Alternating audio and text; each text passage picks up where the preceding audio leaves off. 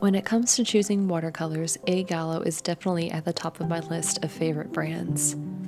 There's such a romantic nature to these paints. Not only does the company use a traditional recipe for creating their watercolor half pans, but they also source some very historic and unique pigments, some of which you can't find anywhere else. Purchasing the paints from Gallo is a rewarding experience in and of itself. The things are so carefully packaged, and it feels like you're getting a gift each time you get an order. There's such a lovely artisan quality to everything they do, and I encourage you to purchase from them directly if you get the chance.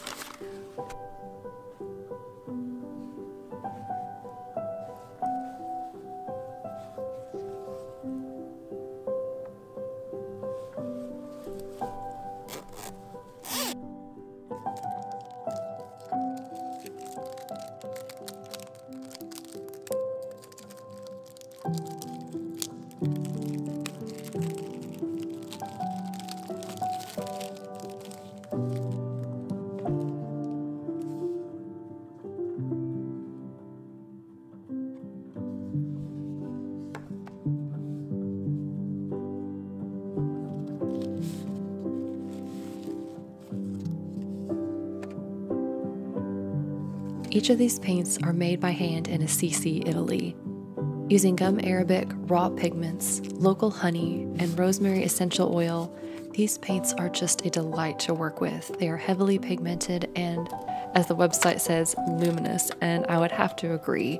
These are the most beautiful watercolors I've had the privilege of using. When I got my package in the mail and opened up the box, I could smell that rosemary essential oil. It makes the experience so soothing and immerses you in the history of watercolor and art. It's just delightful.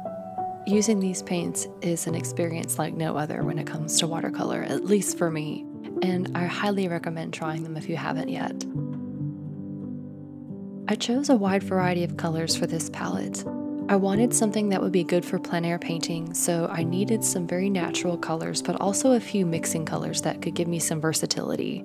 There were several historical pigments that I had been wanting to try for a while, as well as some new pigments that had caught my eye. As a lover of history, I love digging into the story behind each of these pigments, and I thought I would share some of those stories with you as I unbox this today.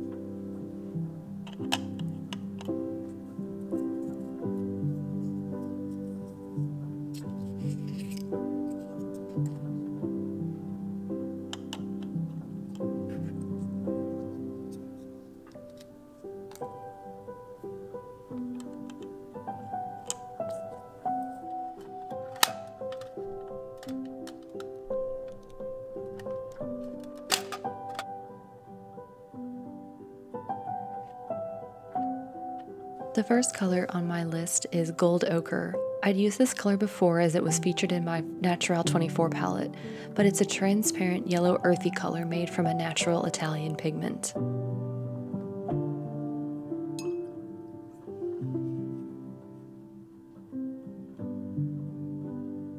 The next color is Raw Sienna.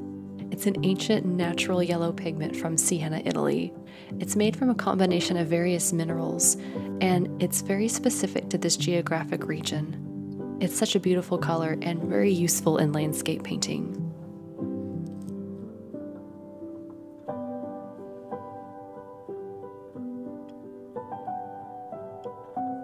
Pietra Rosa is the next color in my palette. It's a beautiful granulating color, very similar to Potter's Pink, but slightly richer and more saturated in color.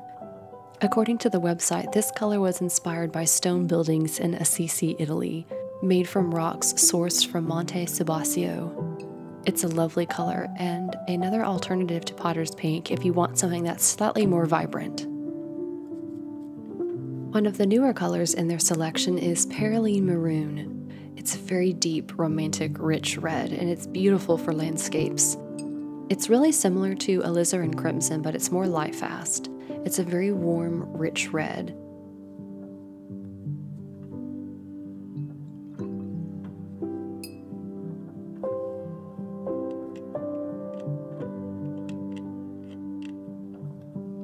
I hope I'm pronouncing this right, but the next color on my palette is Leighton Red Ochre. It's a natural red earth pigment that comes from the northwest part of England. If you saw my video a few weeks ago about the pigment PR102, this is another instance of that pigment. But this one is a very unique shade, available only in England, and it's gathered in very limited quantities from the lands around Yealand and Wharton. The last color in the top row is Burnt Sienna Mount Amiata. This is another new color for A. Gallo, but what's unique about it is that it comes from the historical quarry of Monte Amiata. According to the website, this historical quarry has been closed for a very long time, but they've been given special access to stocks of this raw sienna pigment. Once I heard its history, I knew I had to try it.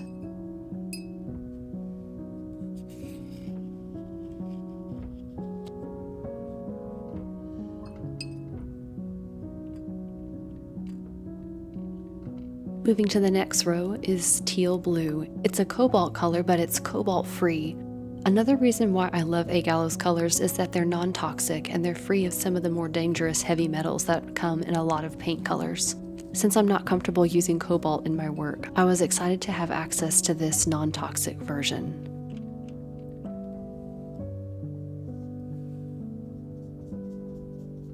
This next color is a classic, Ultramarine Blue. It's actually a replacement for a historical pigment called lapis lazuli or lapis lazuli, depending on how you pronounce it.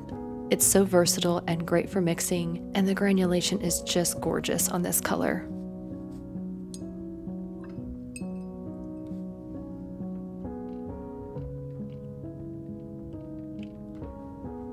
Buckthorn Berry is another unique romantic color. Historically, it was the sap green color on artist palettes, and it was made from ripe buckthorn berries and weld.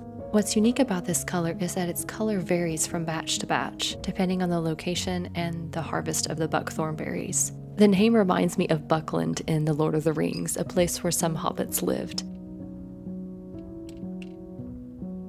Another historic pigment on my palette is Verdaccio. According to the website, they followed an old recipe from Cennino Cennini using green umber and black iron oxide. Apparently, Cennino thought Verdaccio was the perfect pigment to use in an underpainting, particularly portraits. I plan on using it for earthy landscapes.